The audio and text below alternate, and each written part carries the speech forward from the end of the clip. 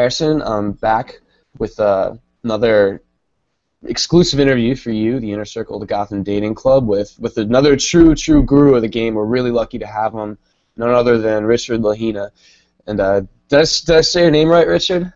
No, it's La Ruina. So you say the R. It's not like Portuguese, where it would be like an H. They call me Richard in Brazil. Ah, você é brasileiro? Você fala português? Little bit, yeah. We can do it all in a different language and then forget about it. Nah. All right.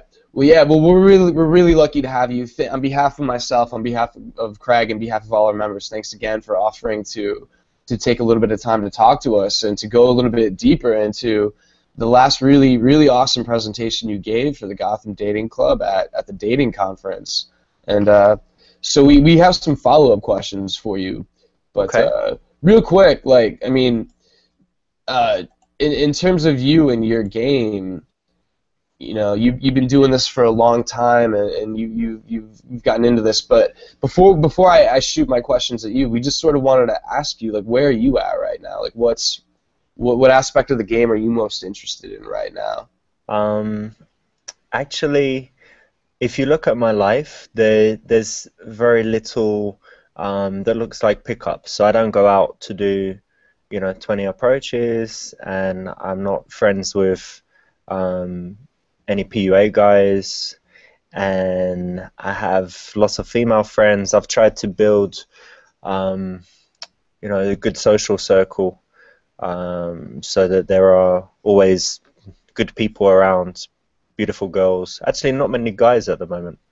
And a lot of the way I was thinking today, about how I've met, the last, I don't know, 20 girls, let's say, that I've been involved with, and it's been a real variety of ways. So yes, some have been in the bars or clubs, in the street, but a lot of them have been in, strange ways through friends, connections, by being invited to cool events, things like that. So it's really varied, and I think it doesn't look much like it did when I was starting, and traditional pickup, where you're just trying to do a lot of approaches. Right on, right on. So the game has evolved a lot for you, and so, but anyway, like, cause this is more or less for people who are beginning and a little bit more intermediate. We all have a lot more work to do before we start reaching your level, I would think. But so let's jump right into some follow-up questions from the last interview. And so you talked about how inner game comes from outer game. You take someone who's feeling bad, you get them laid a bunch, and you won't be feeling quite so bad anymore. So. We talked a little bit about getting out of these negative states and getting into that positive social kind of state. So, do you have any good tips, good suggestions that you use, or maybe other guys who you know who are good at this, to get out of those negative kind of mind states and get to that positive critical feedback that starts to make you feel more bulletproof? Yeah, I think it's important. I mean, the reason I said that in the talk was that I didn't want to dwell on inner game, because I think inner game is something you can talk about for 50 hours, theoretically, and maybe guys will feel really good after that, like they're learning something. But will they have any big changes? Maybe, maybe not. So when I think about inner game, it's not something like going to a psychoanalyst and talking for 20 years about your problems. I wanted to be kind of on the other end of the spectrum to that, and so for me in the past, what really helped was incremental positives and building on those. And of course there would be setbacks, but always keeping things moving. So look at your life, and it shouldn't only be in the realm of women and dating. It should be in general the things that make you unsatisfied and unhappy. So it could be that you're just sitting in your house all the time, you're not doing anything sociable. It could be that you're not in good shape, you don't dress well. It could be lots of things, and all of these things affect your confidence.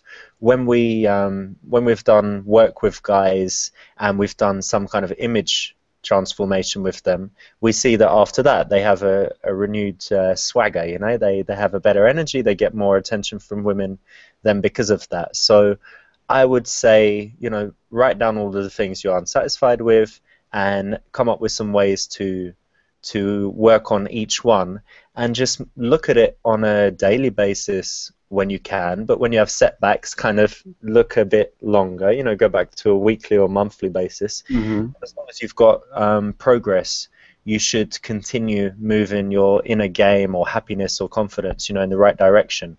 So for me, you know, I didn't get any results in the beginning for quite a while in terms of, you know, meeting a girl and having sex with her. That didn't happen for quite a while. But what did happen was women went from kind of turning away immediately to smiling and kind of talking with me, laughing sometimes, you know, not at me but with me, and having some good interactions. And I was looking for just these incremental positives and to keep building on them, as well as in general working on myself, reading lots of books, learning new skills, and getting more comfortable in different situations. So I think you can take an active approach to in a game if you're feeling unhappy or unconfident.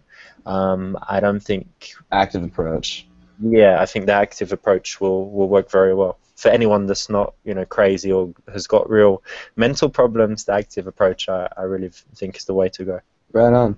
So are there any like quick ways that you use to warm up? Like you're going out, maybe you had a really crummy day for whatever reason, and is there any like quick tricks you use just to kind of get that quick confident boost so that you feel good going out, so you can start the positive feedback cycle? Not to sound cocky, but no, not anymore. But so I have to go back in time, and I think that what I used to do was I used to try and have a lot of positive associations and kind of stack those together. So it could be listening to music while I'm getting ready, having some aftershave that I only wear on this thing so that the smell is, you know, even associated with good nights out, having people around me that are chosen not because they're good wingmen or because they are, you know, they have 5,000 forum posts or whatever, karma on the forum or whatever it might be, but just because they put me in a good mood and they make me smile and feel good. Because the moment when you do your best approaches or have your best interactions with women will be just after you've had something, you know, very funny happen, you're laughing, you're in that good state with your friend, and then you turn, you look at her, and you've got this positive emotion, she responds well to it, and, you know, and it's on from there. So is stacking all of those things together, choosing the same location, having good things happen, having the right people around you, dressing good and feeling good, you know, in yourself, and using music. You can use affirmations, you can use anything that gets you in state, a YouTube clip or whatever it might be, some Arnold Schwarzenegger quotes, whatever it would be that would, you know, get you in the zone. Figures. And go from there and try and make it like a ritual. You know, it's not embarrassing, because great sportsmen and, you know, lots of people use this kind of ritual thing before they need to perform. Ritual is the word there. I think that's really interesting. So right on, like, you know, create positive rituals for yourself. That was very comprehensive. Thank you. And so I want to just jump ahead a little bit. You, in the presentation you gave, you talked a lot about really effective connection techniques. And this was cool. It was about actively connecting. This whole active theme is something that comes up a lot, I notice, with your approach to this. And so instead of just sort of looking through your memory bank and coming up with some experience you've had to relate to whatever it is you just said, you should be asking yourself what type of person would do this. How would someone feel doing this? What are they getting out of the emotions? And then why would they do it? You know, so we're looking at character traits, emotions, and motivations. And now we're thinking about these questions when women gives us piece of information. We're feeding the what we come up with back to her in sentences and ways. And so this was great. I love this. I've definitely, you know, used this myself. And I wanted to ask the question a little bit. I wanted to apply this connection technique to a slightly different environment.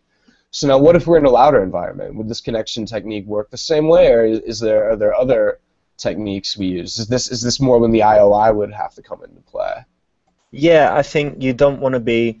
A conversation in general is a lower energy, right? So the more of a monologue and the longer her answers or your answers, the lower the energy will be. So it really isn't for that kind of bar club environment for sure. And in those environments, because there's kind of a lot of stimulus, it's really about nonverbal nonverbal energy. And if you are speaking, it's just saying it with the right facial expressions and doing things to convey, to raise her energy and make her feel something. So no, I wouldn't connect with a girl at midnight in a noisy bar or at 2 a.m. in a noisy club, unless we went to sit down in a quiet area. So yeah, it really does depend on the environment, and I think you need to bear in mind, if you're doing day game, it's very different from night game, and if you're doing, you're in kind of a chilled bar versus a noisy place, it's different again. Right on. So I mean, like those connection techniques would happen sort of after you've gotten out of a louder environment, when it would come to a night game situation. So let's talk a little bit more about the IOI, an indicator of interest. And this was something really interesting you talked about, because this is something I haven't played with that much. But you talk about this as being a way to figure out if she's friendly or standoffish before you even approach her. So it's almost like the conversation's starting before you even approach. And you had a friend, I believe his name was Steve, if I'm not mistaken. Yeah, and he would do like a little silly dance on the floor somehow. I can't even imitate it.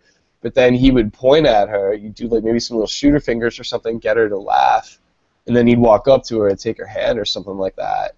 And so, a very simple process you laid out. It's like, do something to attract attention to yourself, and do something that forces a response from her. Wave maybe, give a thumbs up, gauge her reaction, and then you can calibrate your approach on how to make the best possible first impression. So similarly, I sort of asked the last question about connection techniques out of context in a louder environment, and I wanted to ask this question about IOIs, which work really good in the louder environment. Let's sort of flip it around. How would you use an IOI like during day game when you're walking in the street and things are a little bit more hectic, perhaps people passing each other by, Yeah, it's interesting because in a bar, if you're walking through the crowd and you're in her field of vision, she will look at you, even for a millisecond, but she will just, even maybe, out of the corner of her eye, not directly, but she will, make some judgment about you.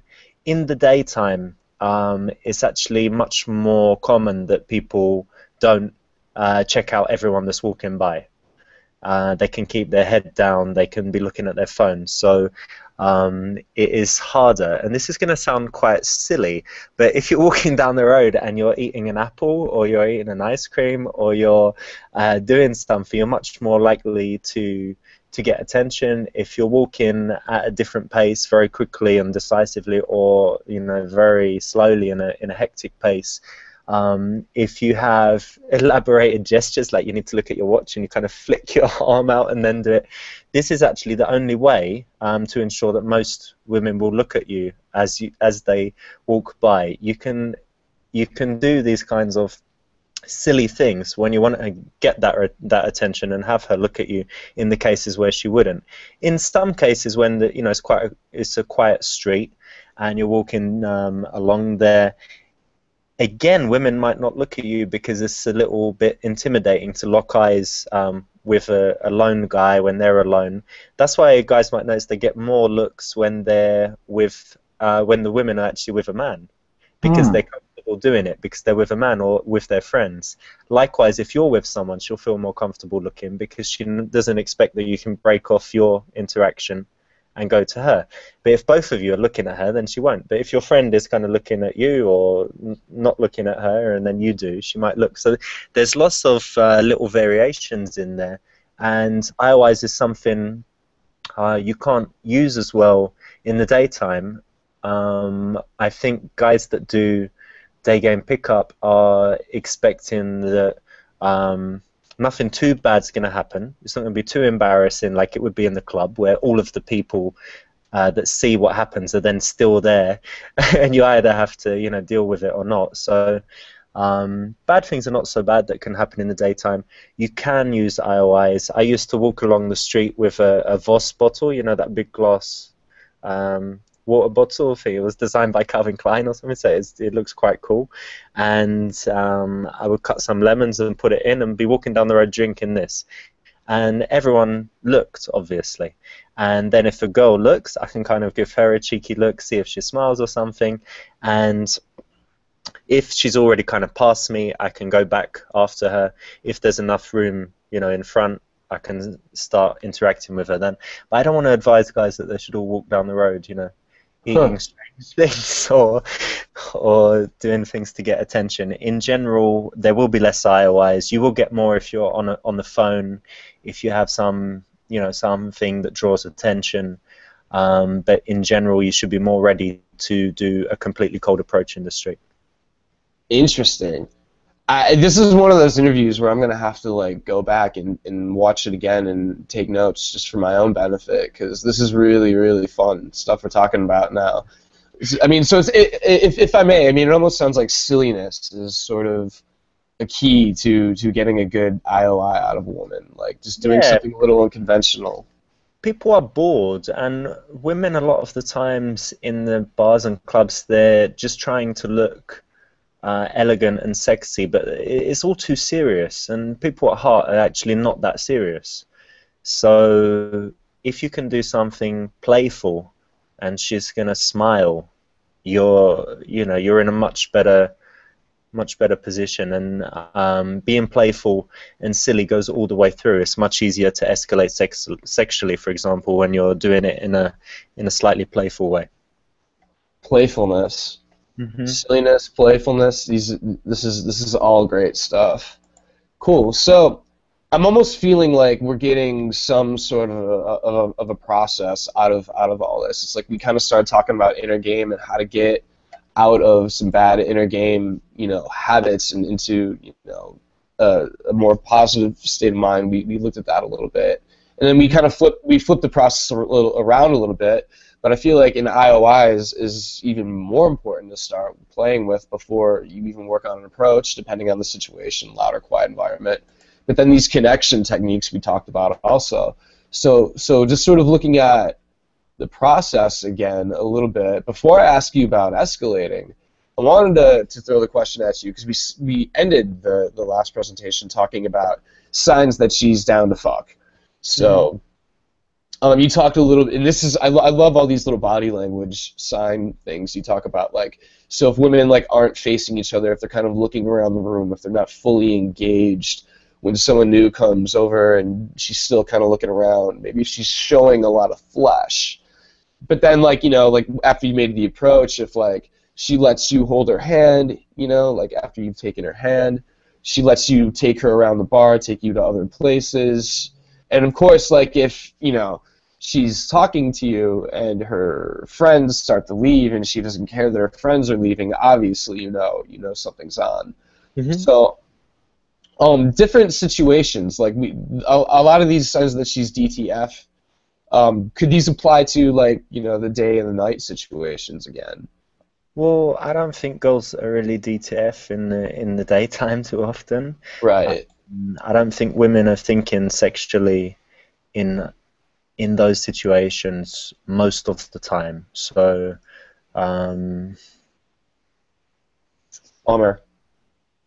It's kind of it's kind of an ego thing where I could say, oh look, I can pull a girl home from the street and have sex with her in the daytime. Look how great of a PUA I am or something. But in reality, for the average guy, if you want fast sex, you go to a club. And if you want to meet girls that don't go to clubs and get solid numbers and dates and whatever, then you do it in the daytime. Right on.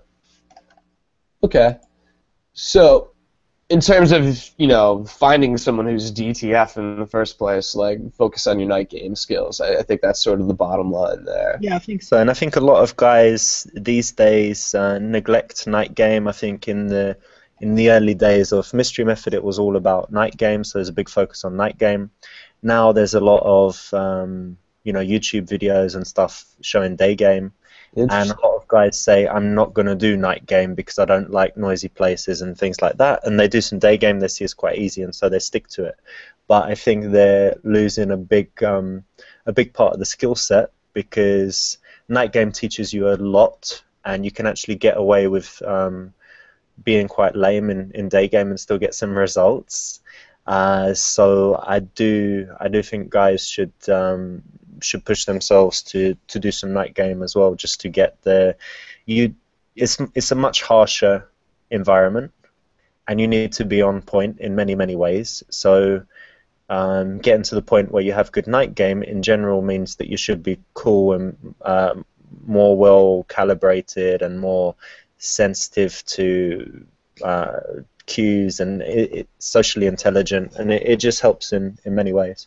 That observation is so interesting. I feel like I'm tempted just to deviate from the interview just a little bit to ask, do you see like this interest in night game declining like all across the globe, or is this like a New York specific thing? Because I feel like nightlife in New York alone, like over the past decade or so, has gone down.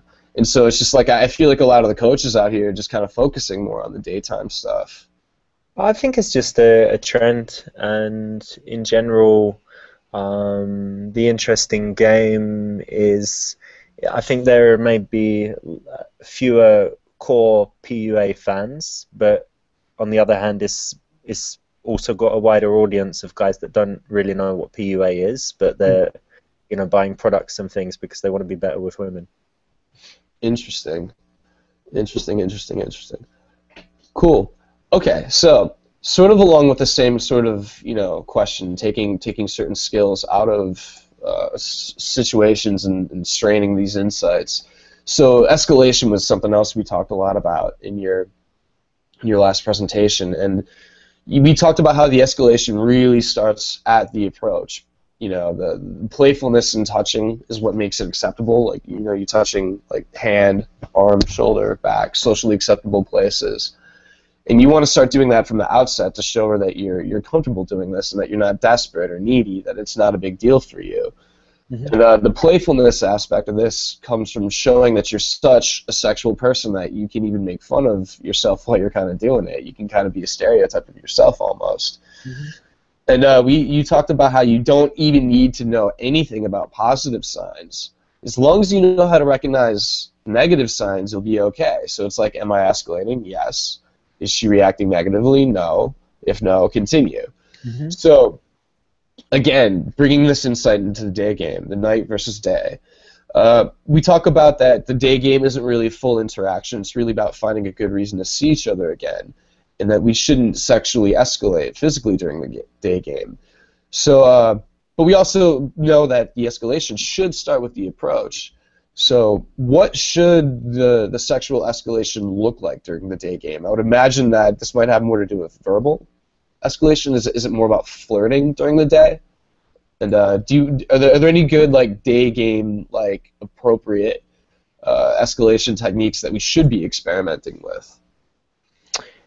You see, there's a lot of different ways to do it, and in the daytime, you can get a good number in 5 to 7 minutes, a solid number, and the strength and confidence of approaching in the daytime, the unexpectedness of it, combined with some good body language and eye contact, actually takes away the need for anything too full on, and of course it's 5 to 7 minutes. If you're going for something a longer interaction, and you get an opportunity to invite her somewhere and sit with her, for example, then yeah, I think it starts to get time when you can be flirtatious, maybe sexual misinterpretation, teasing her and things like that. I mean, something like teasing even when it's not sexual, is kind of sexual. It gets that right kind of response. But in most cases, you have to remember that when a woman is looking into a man's eyes and thinking of kissing him, it's not normally when she's talking to him on a street. And when she's thinking about even meeting a guy. That's why a lot of the reactions in day game are initially like, what? Why are you talking to me? What do you want? And so you need, that time to get her relaxed and used to it, and you can escalate from there. But, simply loud, some music, some sexy clothes that she spent a lot of time getting ready, some mental preparedness that she's going on a date, some alcohol. All of these things set a better stage for escalating sexually. So what I have always tried to do is take the day game numbers and meet them, spend 5-7 minutes, whatever it would be in the daytime, and then next time see them in the nighttime with all of the ingredients in place to allow escalation. If you were actually trying to do it in the daytime, then you can take her for a coffee, sit somewhere where you can sit next to her, and you've got just as much chance. It's just as valid. It's just a little bit unusual. She won't have many memories of things like that happening. First kisses being in the daytime in coffee shops and stuff, but it's still possible, and that's how you would do it. So go for the insta date if you're trying to escalate during the day. Then it becomes back to my place in the daytime, and they've been fine with it. But it just doesn't feel. It feels like you're pushing more. It doesn't mean you can't get the result, but it doesn't. It feels like it's more due to you pushing and being very smart versus in the nighttime where it can just flow because it's kind of normal. Right on. So I think that the big thing I'm getting out of this is don't neglect the nighttime skills. Like it's interesting. Like there is this sort of trend towards the day game these days. Something. If how many guys do you know that go out and do a lot of day game, do tons of approaches, get quite a lot of numbers, but don't actually sleep with many girls? Sure, that happens. Right on. Well, I can sit here and pick your brain all day. This is like really for me like a big personal learning experience as well. But the last question before we wrap up is always an open-ended question. We want to know what you're working on now. We want to give you the chance to let the people know about anything you want to promote. Okay, so website is puatraining.com. We have various products, inner game, night game, day game, and got my book that's been out for many years. It's out in Brazilian Portuguese, it's in Chinese, German, Italian. So whatever your preferred language, you can probably find it. And it's called The Natural. Aside from that, nothing too much going on. I'm proud of everything we've created over the years, and I always try to make it best in class. On YouTube, also got lots of free videos if you're the kind of guy that doesn't want to spend money. So, right on. Well, Richard, I gotta tell you, this has been a real true privilege and an honor. Thank you very much for taking some time to talk to us on this holiday week. And yeah, anything else you got to say before we sign off? No, that's cool. Thanks to all the guys that watched it this far, and it was good to speak to you, man. Thank you. Absolutely, Rich. Yo, on behalf of myself, on behalf of the Gotham Dating Club, and Craig Miller, thanks a lot, Rich. And we'll see the rest of you next time. See you.